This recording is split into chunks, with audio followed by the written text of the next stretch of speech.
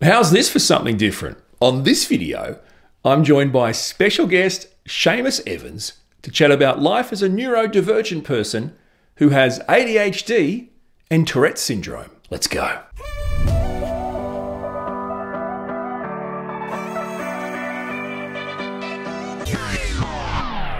Welcome, my friend. I'm super grateful for you being here, so thanks for watching. I'm Orion Kelly, that autistic guy. I'm all about helping you raise your level of understanding, acceptance, and appreciation of the autistic community.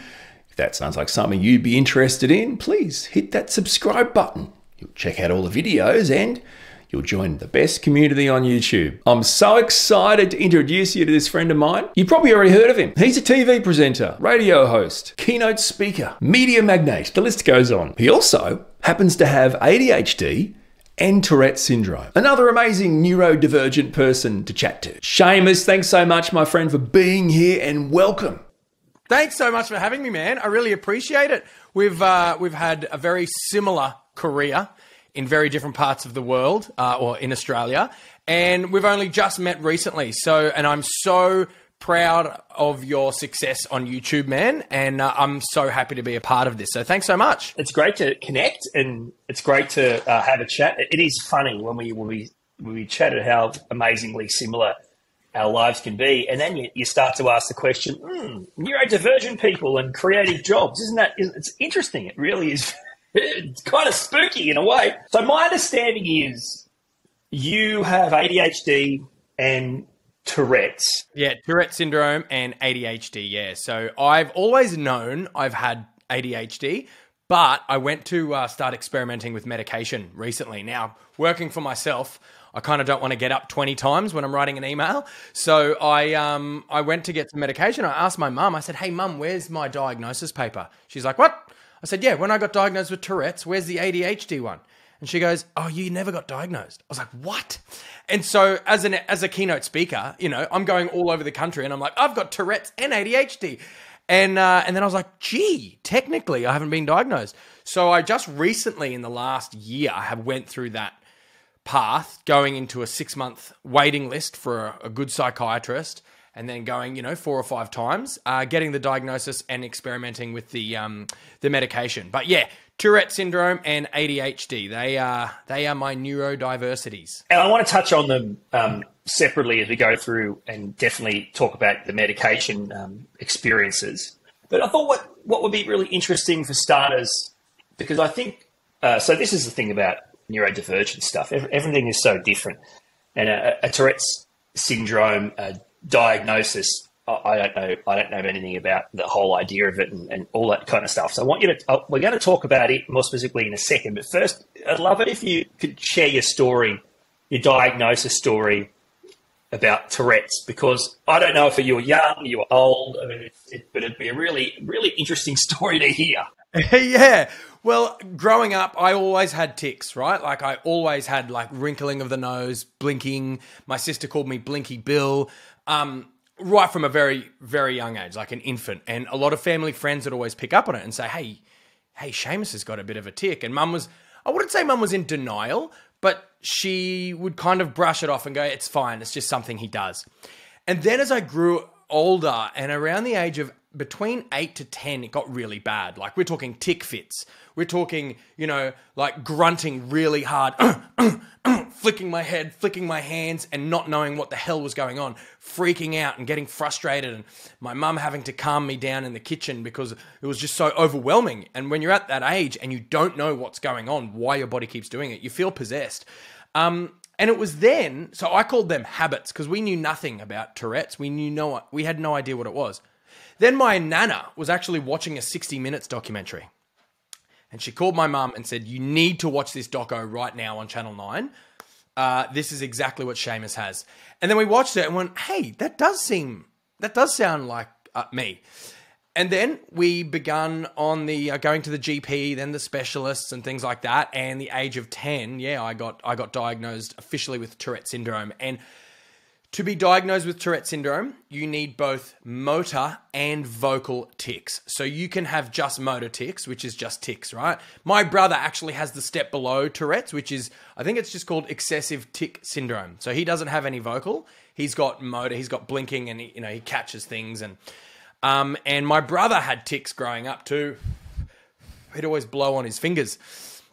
So it's definitely in the family, but I was the one who got the full-blown Tourette syndrome. But I don't have coprolalia, which is what Tourette syndrome is famous for, and that is swearing, the profanity tic. Coprolalia, and how's this? The direct Latin translation of coprolalia, copro meaning shit, lalia meaning talk. It's really interesting because echolalia is something an autistic people can relate to. Echolalia, which is just the repeating of sounds and words.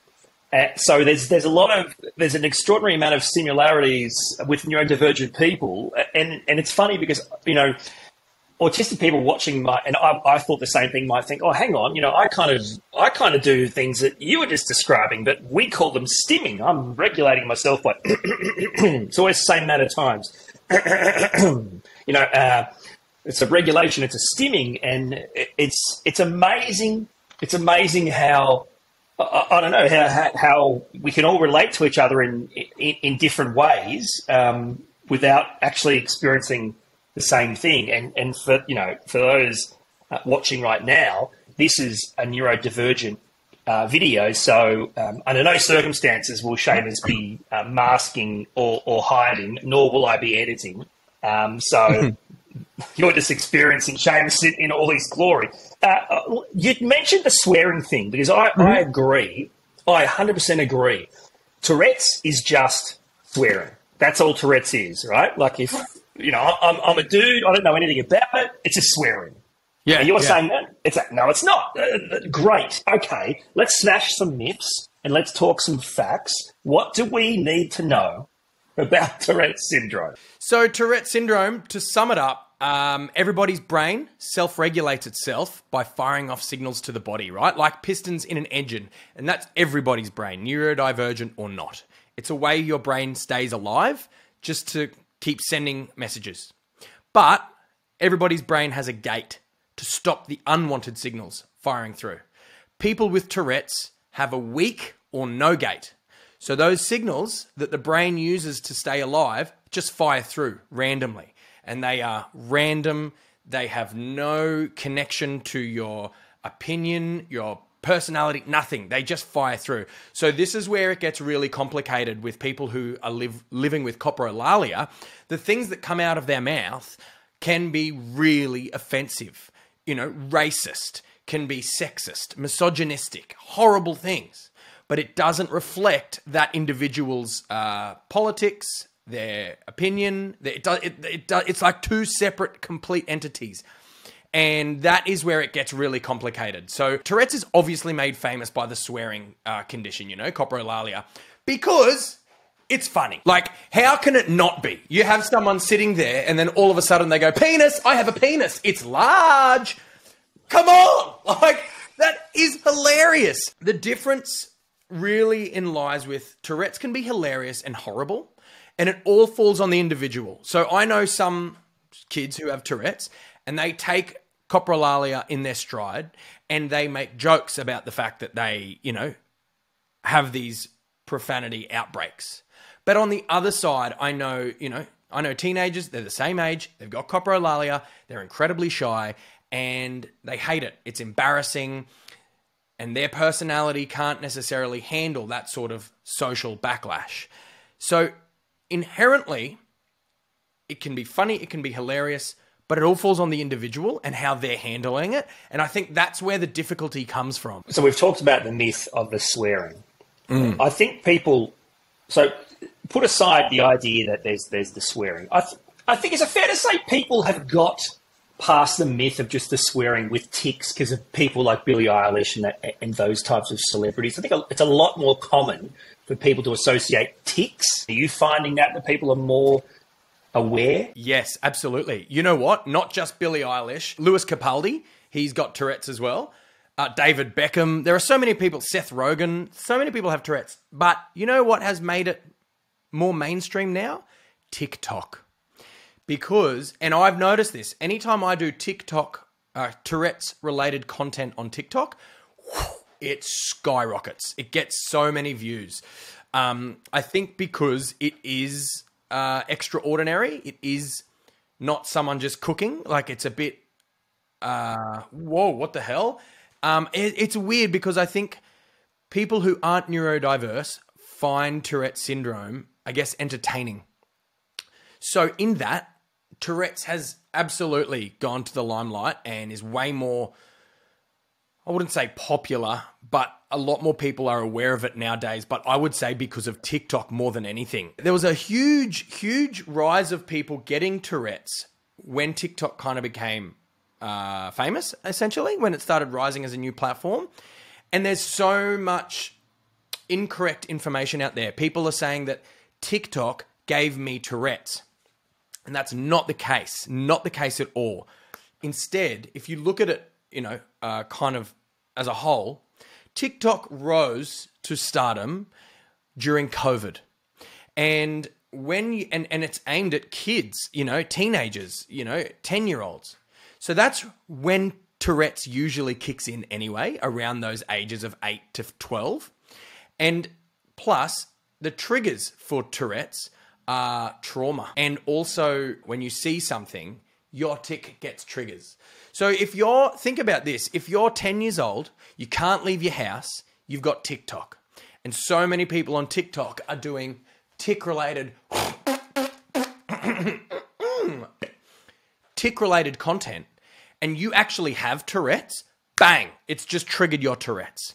So what happens with Tourette syndrome is that actually lays dormant in your system until something traumatic triggers it off. So you can not have the symptoms, but have Tourette's. So then you're 10 years old, you can't go to school, you can't leave your house, you're on TikTok, you see all these Tourette's-related TikToks, bang, your Tourette's has just been triggered. And people are now blaming TikTok for giving me Tourette's, but that's not how it actually goes. It just seems to be that, they're on TikTok whilst in a traumatic time of life. Yeah, and I guess I can relate to it in the point of view that being autistic, there's a misconception that you can acquire it later in life, or that it can be cured. So I don't know. I can't speak on your behalf. You're born autistic or you're not. You don't get it after that, and you don't cure it. It's not a disease. Yeah. Is Tourette something you're born with, or can you get it? Can you acquire a Tourette's, or is it you're born with it? Or well, if you have it, you have it, but the symptoms might not come in until later in life. So I have had it since I was an infant, but I know people who developed Tourette's at 21. So, and even later on in life, like quite late. And this is a result from, it laying dormant in your system until a traumatic event. So that's why COVID-19 and being locked down, that kind of triggered it. I know a guy, he was 21 and he left Melbourne. He was driving home. See you later, family, and, packing up his whole life and moving to Queensland. He got it on the drive. So if you've got it, you've got it, but it might not reveal itself until something triggers it. And there's also, the statistics indicate that it's 1 in 100 kids have Tourette's and 1 in 200 adults have Tourette's.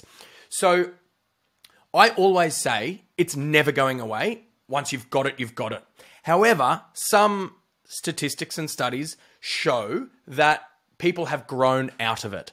However, in the 2 years that I've been a part of the Tourette syndrome community, meeting people all over the world with Tourette's, I would say it's more rare to grow out of it than it lasts forever. When I was diagnosed, my psychiatrist said it would be gone by the time I was 18 or 21.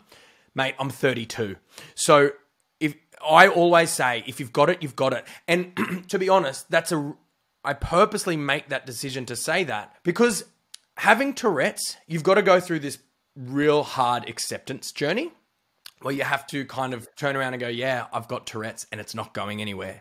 I have Tourette's. I am different. This is how my life is going to be, learning to live with it. Now, if you have it in your mind that it'll be gone by the time you're 18, well, then you kind of have to do that acceptance journey again. It's like you're being let down. Like I had to do that twice. I accepted it. Okay, cool. But it'll be gone when I'm 18 or 21. Then I was 23 and I still had it. So I thought, oh, gee, I got to do it again because it's not leaving. So I think it's really important. And I always make it a mission to say, hey, if you've got it, it's not going anywhere. I'm actually delighted of the similarities and experiences because it really helps the neurodivergent community feel like they're not alone.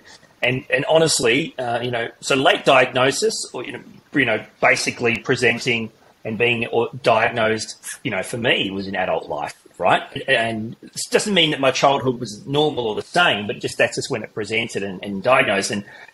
And everything you said, you could change Tourette's for autistic, and it would be the same legitimate. People watching this would have the exact same feelings that you have. And you're absolutely right. Once you receive a diagnosis, especially as an adult, there's this period you go through of who am I then? Yeah. What does this mean for me? There's good and there's bad. And that also filters through to professional stuff. We talked about our lives being pretty similar, working in the media field. I'd love to know. So you're navigating a career in media. We're talking radio, TV, corporate gigs, all those kind of things.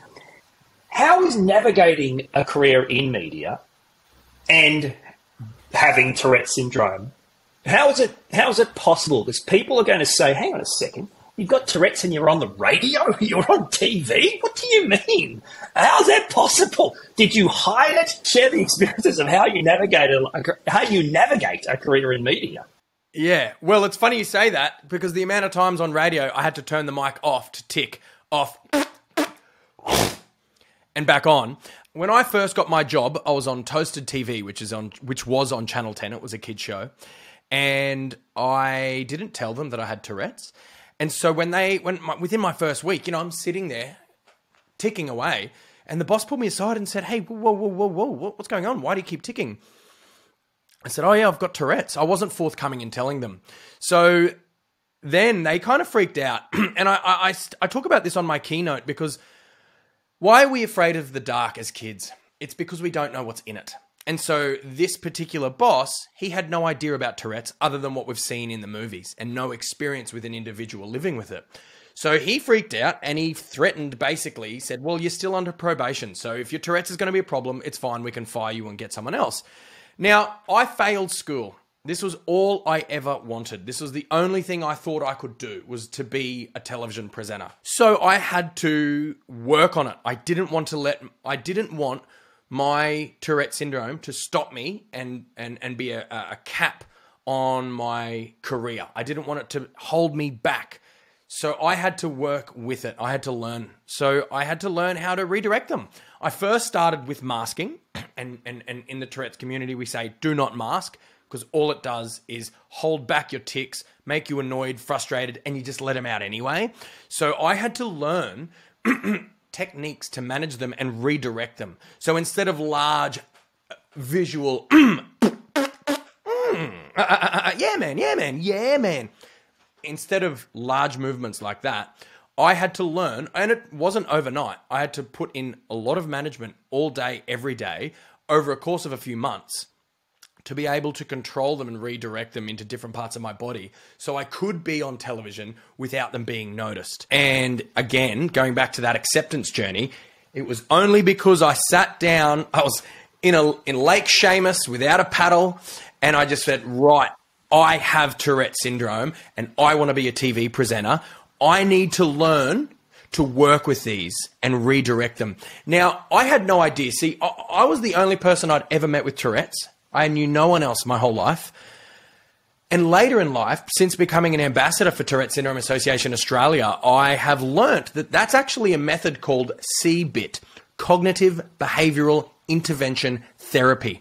I had no idea. Professionals, psychiatrists, they teach this. I just learnt it on my own. It's such an amazing story to hear because, again, there's so many things that jump up. Everyone can relate to this watching this video. As an autistic person, undiagnosed autistic person in commercial radio, I was just, by HR, not a team player or doesn't play well with others or doesn't understand how to talk properly. So I totally dig that. For an autistic person, everyone knows this. If you mask, the reason why you melt down and then burn out is because you've masked too long for too long. Yeah. So too many. It's not possible, and unfortunately, that's the price you pay for being different. in the real world. We talked about your ADHD diagnosis story, or let's call it the rush job. But I want to know, so same question, except ADHD. How does ADHD, and obviously Tourette's as well, how does that impact, or how did that undiagnosed ADHD, though you thought you were already, how did that impact professionally as well? And also, relationships, friendships, those types of things. I'd love to hear your experiences. My brain is my brain, and I was born with this brain.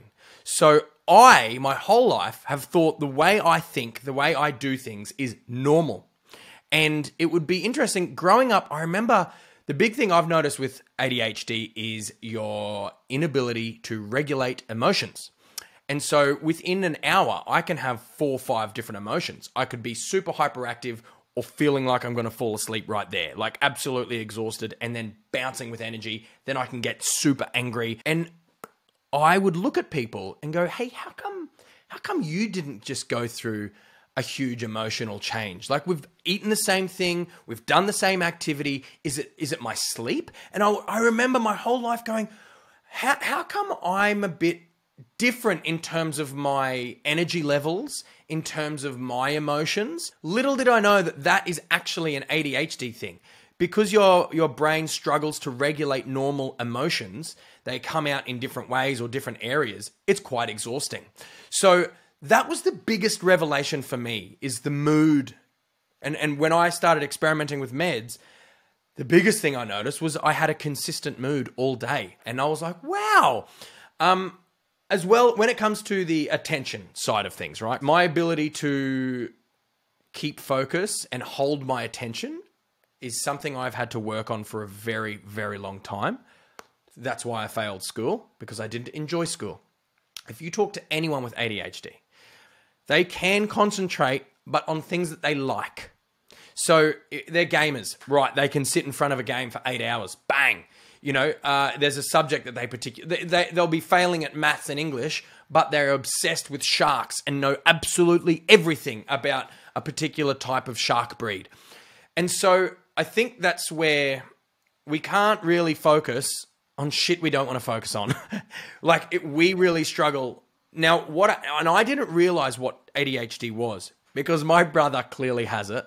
And he's a bit of a masculine dude and with a bit of an ego and thinking he's pretty cool. He's a lovely guy. And he said, mate, I just, my brain was too fast for school. Like, we'd be talking about something. I'm like, come on, let's go on to the next thing. And a lot of people think that's what ADHD is.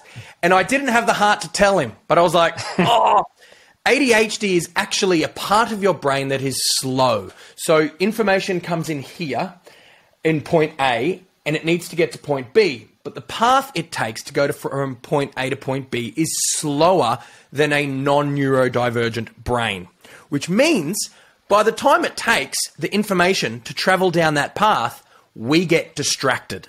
So when we're sitting there and we're talking to someone and all of a sudden our brain goes and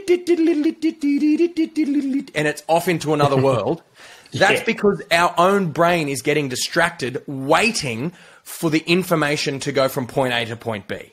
And ADHD medication speeds that part up. That's as simple as I can make it. But last thing I want to talk about, you have talked about medication with regards to ADHD. I'd love to know your experiences. I don't know if there's medication for Tourette, so just explain it to me. What have you tried medication-wise, and what have your experiences and lessons been? Because I heard, one thing I've heard you say is you tried the ADHD and it absolutely regulated or managed your emotional state, and that seemed like you sounded positive about that. So I have experimented with 3 medications, and yes, they work. They speed up that part of the brain. They help you regulate your emotions. They make you not wide awake at night because your brain is turned on all day. You can concentrate. Absolutely. They work 100%. Personally, I've made the decision that I don't like taking the medication. And after the 3 or 4 months I've been experimenting with them, I'm done with them and I don't want to use them for me.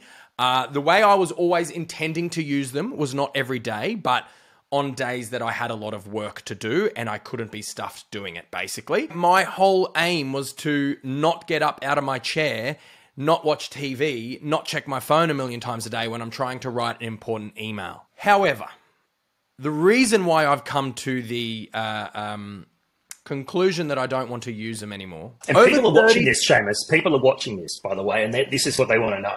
Like there's mums and dads and young people, they're watching this, and this is just one opinion, but this is a really important observation to make. So just be clear. This is what people want to hear. Yeah. Why stop? Why stop? They're saying. Why, Seamus? You said it was great, Seamus. What are you stopping for? What's wrong with you? And to be clear, I think it's very important for an individual to take medication seriously and to really weigh up every single pro and con to work out what is best for you and if it's best for you and if there are ever alternatives. Because 100% meds work. But I found that it took a little bit of my personality away. So with the 32 years of having ADHD, I call having ADHD fairyland. So that distraction that I get where I did off to nowhere, that's fairyland, right? I love fairyland. So many creative ideas come from fairyland. So many situations are mulled over in my brain in fairyland. When I'm on the medication, I don't have fairyland.